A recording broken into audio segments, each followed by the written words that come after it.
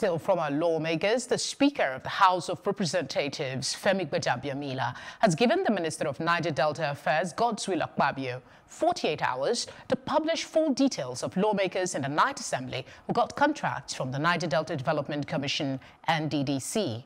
The Speaker made the call while reacting to a point of order brought under matters of breach of his privileges by the Minority Leader, Ndudi Elumelu. Elumelu urged the House to invite Senator Akpabio to identify lawmakers who got contracts from the NDDC. Senator Akpabio had on Monday, during the continuation of the investigative hearing, held to probe the allegation of corruption in the NDDC, alleged that contracts at the NDDC are routinely awarded to members of the National Assembly. The revelation unsettled the hearing as the acting chairman of the committee calmed members who charged at the minister. I want to speak for myself because I know that yesterday, after this barrage of information, my constituents were calling me to confirm if actually I got a contract from NDDC. And my answer is that I never got any contract from NDDC. So in that regard, I feel that my privilege has been battered. And I would like that the Minister of Niger Delta once again be called upon to name those who got the contract in NDDC. So, this is my 5th term here. I've never once collected anything from the National Assembly. And I know I speak for a great majority of members of this House. Great majority. And because of that, I will take this matter and this allegation and accusation very serious. And I will give the minister 24 to 48 hours. And Clark, I want you to back this up with a letter from this House. To give the minister 24 to 48 hours to publish the names, the contracts so given, the dates, because obviously these things will be documented. Unveil the companies of the 60% projects that were given to members of the National Assembly, failing which this House will bring the full wrath of the law. There are laws in our books. Joining us now is House of Representatives member representing Bekwara Obudu Obalik in the Green Chambers, Right Honorable Legor Idagbo. Thank you very much for joining us. Thank you very much. Thank you for having me. All right. Some are of the opinion that the 48 hours issued to Senator Akpabio is another form of bullying that he accused the committee members. What's your reaction to that? Well, thank you very much. I do not see it as bullying in any sense. Senator Akpabio is an adult. He was well aware of what he was saying. And when he made that allegation that over 60% of the contracts that the NDDC has awarded have gone to members of the National Assembly, of course, it's presumed that he had all his facts. So Nigerians want to know, who are these members of the National Assembly that have gotten 60% of the total contracts awarded by the NDDC?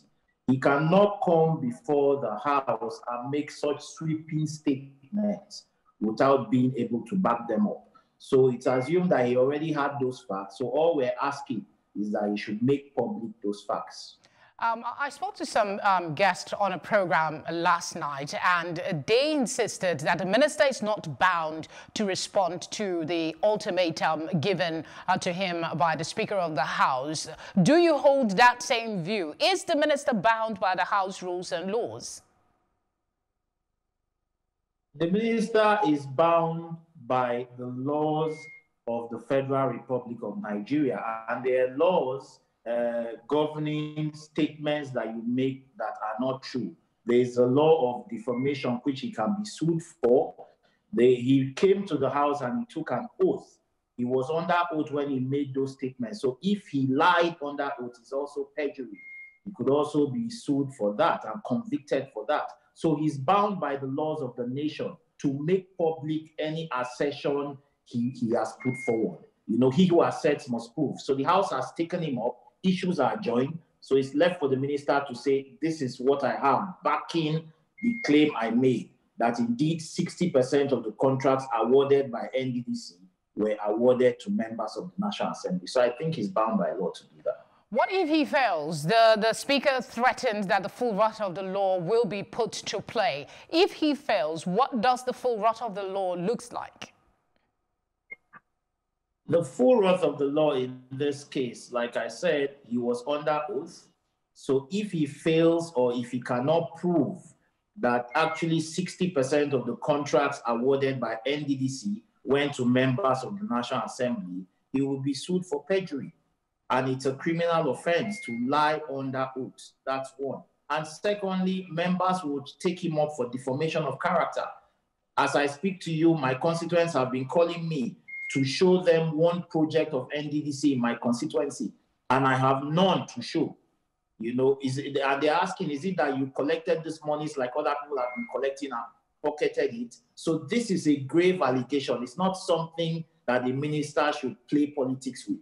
You cannot come before the floor of the House and make that kind of allegation if you do not have proof. You know, so it's up to the minister to face the consequences of what he has done. And I'm sure the Speaker was not joking about it, because you can imagine the Speaker. He said he's been in the Assembly 5 tenures. He has been leader of the House of Representatives for 8 years. And if he has held those offices and he has not benefited, he's been majority leader, he has also been minority leader. If he has not benefited from the so-called contracts of NDDC, I don't know who else would have benefited. So it beats me when the Honorable Minister would make that kind of allegation. I would have thought the Honorable Minister should know better. And if he has his facts, let him avail the public with his facts. All right, let me ask you this. What is the general impression in the General House, not the committee now, on the revelations that are coming from this probe? Is it distracting from the purpose, which is the financial probe of the affairs of the NDDC, or do you think everything is working as it should be?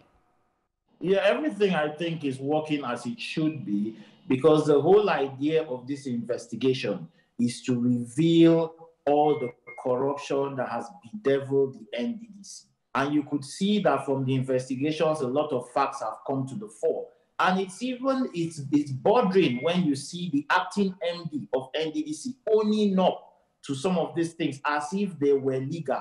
He said, and I quote, that they spent 1.5 billion. Honorable, sorry to interject, but it seems that, I mean, we're having a conversation now about the minister being summoned to clear allegations about contracts being given to the members of the House. We also had the distraction of ex-NDDC MD Nunye accusing Akpabio. That was a distraction for a while. And then we had Mr. Ponde slump in the House. First off, they walked out because they wanted the chairman to step aside due to accusations. So all of these, aren't they, in honesty, a distraction from the real purpose of the investigation? Because that's what a lot of persons are saying. There are a lot of people that would want to distract the actual investigation. First of all, for the acting MD to walk out, you know, it goes to show that probably he was guilty and he did not have any answers to give, which was clear, went back for the House, because his excuse was that the chairman should recuse himself of this, from the sitting. And the chairman did. The chairman recused himself, and the deputy chairman sat in his stead. And then he could not, there are a lot of people that to distract from the House will do what they need to do. The investigations will be complete. They will come up with their report, and I'm sure that Nigerians will support us and will ensure that we implement to the latter the report of this committee. All right, Honorable Legor Idagbo, thank you very much for your time with us on the news. Thank you very much. It was my pleasure.